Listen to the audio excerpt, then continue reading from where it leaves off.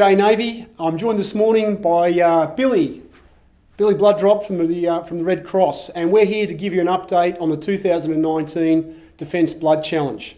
Since I last spoke to you in October, Navy people have donated 1,982 donations, which is putting us ahead in 4 of the 5 categories.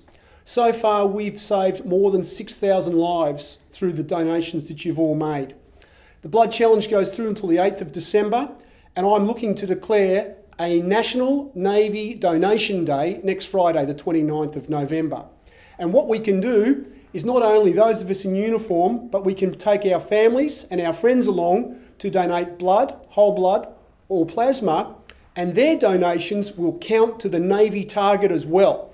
And that will ensure that not only do we smash the Air Force and the Army, but that we save Australian lives in the process. So roll up your sleeves, Navy. One last push, 2 weeks to go. Thanks for your great work.